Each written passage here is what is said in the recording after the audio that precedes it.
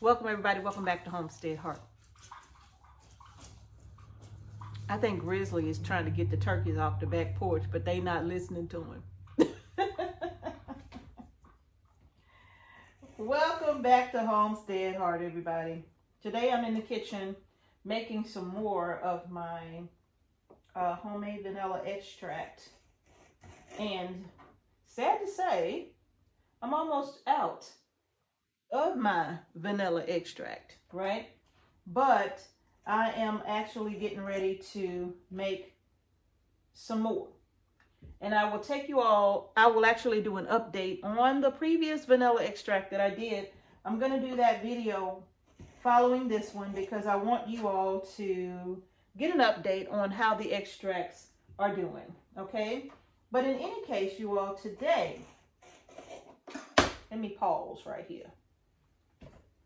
So today, you all, I want to talk to you all about the canning lids and what I think. You know, I do get your questions, and I thought I addressed this in a previous video, but there were some things that I left out. So I will go ahead and address it today and share with you my thoughts on those things. All right.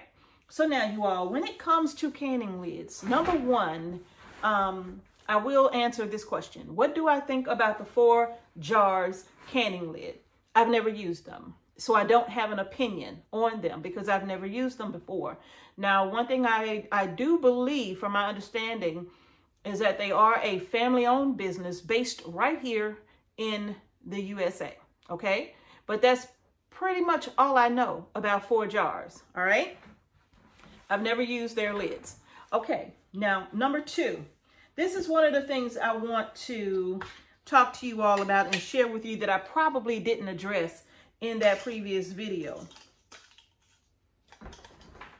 These are my ball lids, right? I prefer ball lids, cur lids, and even the harvest lids, all one company, but I prefer these lids, okay? Reason being is because they are made here in the USA. Number 2, they are BPA free. They do not contain bisphenol A. Now, you probably hear that term tossed all over the place and might not quite understand just how severe that chemical is when it comes to being put inside of plastics that we use to drink water from, juice from, canning lids, not these, right? So I'm gonna put the ball down and we're gonna talk about these lids. These lids did not come from this country. Of course, they say on the package, made in China, all right? Now, if you look, this is the brand.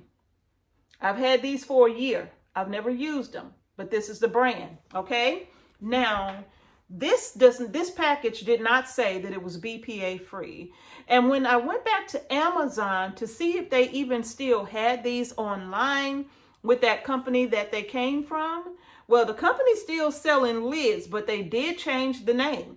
So this is no longer Top Lock on their Amazon shop. It's completely different now. It still has the little lines at the bottom. Can you see that? Yeah. It still has the lines at the bottom so that you can write the date that your food was processed on.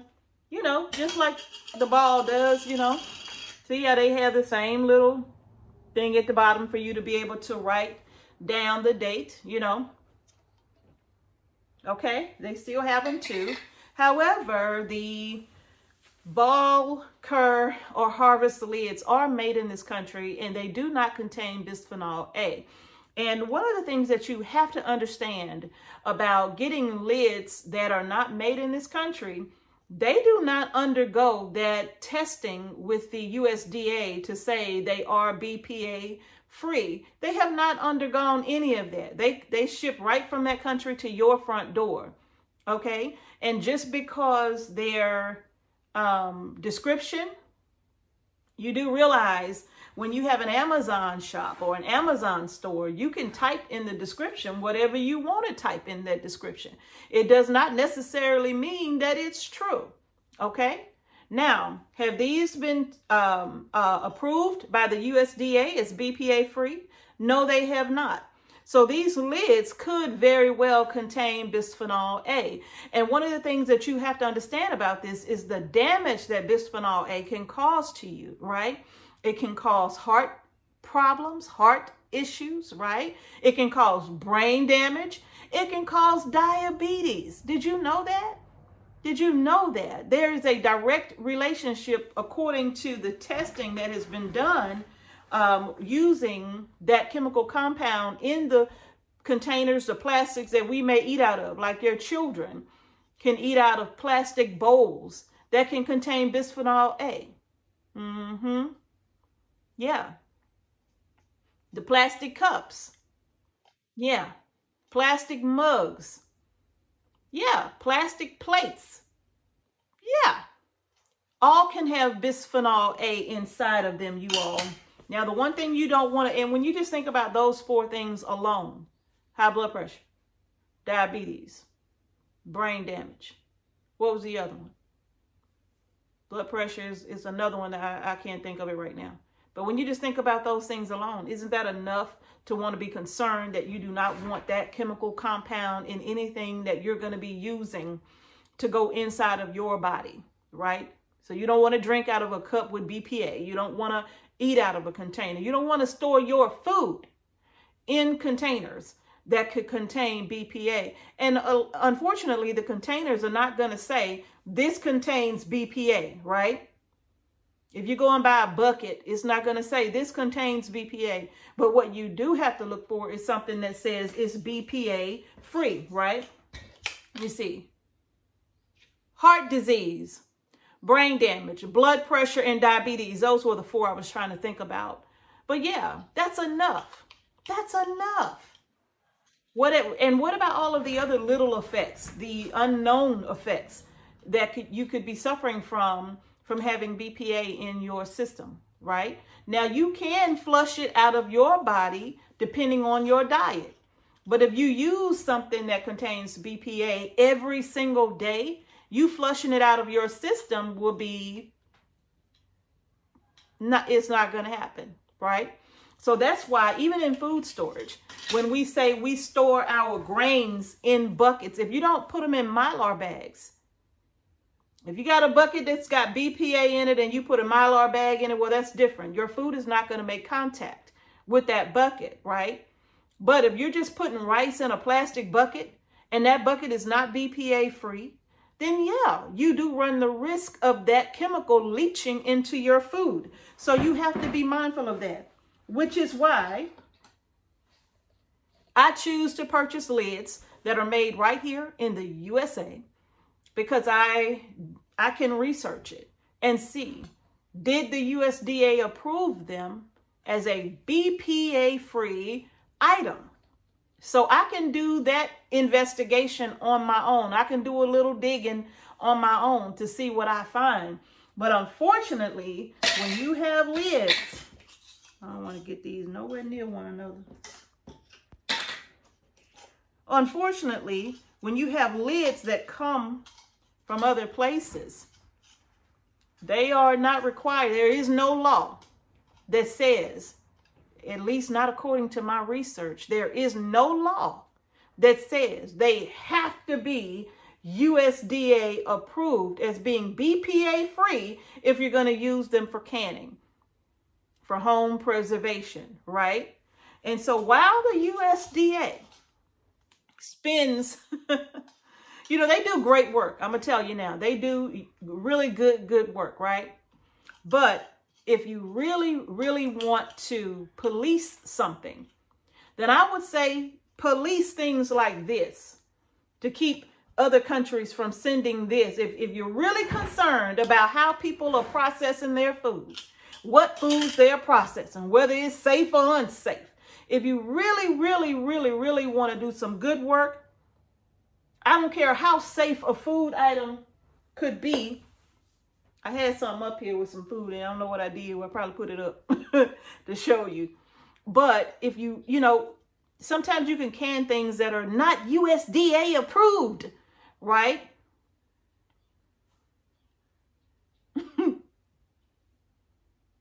And then you have CPD. CPD, you know, that will attack people sometimes for the different things that they can because it's not USDA approved. But if you really want to go after some people and attack some people over something that's not USDA approved, then let's start here. Let's start here. We really could use the CPD when it comes to things like this, okay? Why? Because I don't care how safe you can green beans. If you're canning those green beans and your lid has bisphenol A in it, what good is those green beans? So that's just something to think about, right? That's just something to think about. If you really, really, really, really want to be concerned about what goes in the jar, then let's start with something like this, okay? So now you all, that's my take on my canning lids, how I feel about them. Again, I've never used 4 jars, but this is how I feel when it comes to my canning lids. I don't even use this for storage purposes. No. I could not make myself can with them just to experiment to show you all the quality of them, because even if my jar did not fail, even if the lids kept their seal, I still don't know what this is made of. I still don't know what this is going to do to that wonderful food that I took my time to grow and harvest and preserve. I don't know what this is going to do to it. So I couldn't even bring myself to do an experiment on it. I couldn't. And the reason being, because I didn't want to do an experiment that said the lids that were made in another country held up good. However, because I didn't want to be responsible for anybody else going out and buying these things. So no, you all, now that's just my opinion. You know, like I say, it's your kitchen, right? It's your kitchen, right? Do what you want to do, okay? I can't tell you what lids to use. It's your kitchen. Do what you want to do. Now look, you all, see, that's just how I feel about it. So when it comes to, I'm going to go ahead and toss these in the trash now. Yeah, I done held on to them. That went on the floor. But they flying out the trash. They're like, no! But you all, I'm choosing, oh, this is a curly. Boop. And this is Ball. And as you can see, it's the exact same lid, made by the same company. They just got 2 different names on them. That's all. But it's the same lid, you know. So I just choose to stick to those, right? I just choose to stick to those. Those have been tried and true for decades. So I just think I'll just stick to that. All right. So you all, that's what I think. I would love to know your opinion in the comment section below. And if you have used lids from other countries and they work for you, that's perfect, you know. But, you know, as for me in my kitchen, I've made my decision and I'm sticking to that. All right. So you all, I hope those of you who asked the question found this information to be helpful, because I know I didn't really address like direct reasons why I'm not using those lids. I did say I didn't want to take a chance on my lids failing and all of that. But, you know, one of the greatest things is always going to be, what are they made of? What's in these things? I mean, you do know there are some clothes you can't even buy that come from this country because of whatever chemical dye or whatever they could have used in the clothing that they make that could leach into your skin and cause terrible, terrible health issues for you. So you have to be careful. You have to be careful when you are buying, no matter what it is. Eyelashes, nail polish. Because did you know some nail polishes have a chemical in it that could really make you sick? That stuff gets into your bloodstream and takes forever to get out. And, you know, you just you have to be careful. You really have to be careful, you all. So, but in any case, I'm going to get back to my next batch of vanilla extract, and I am about to do that update video. So if y'all want to see how my vanilla extract is doing, then y'all stay tuned for that, okay? Because I don't think I talked about it really. And it's been over a year, so it's time for me to talk about it. All right, you all. Thank you all so very much. If you haven't done so already, please give our video a thumbs up, and don't forget to subscribe to our channel. Don't forget to hit the notification bell so you don't miss any videos that we upload to our channel. And I do thank you all again, all of you, for all of your support. New subscribers, existing subscribers. We appreciate each and every one of you, all right? Thank you all so much again for watching Homestead Heart. Peace and blessings to each and every one of you, and I'm going to see y'all in the very next video.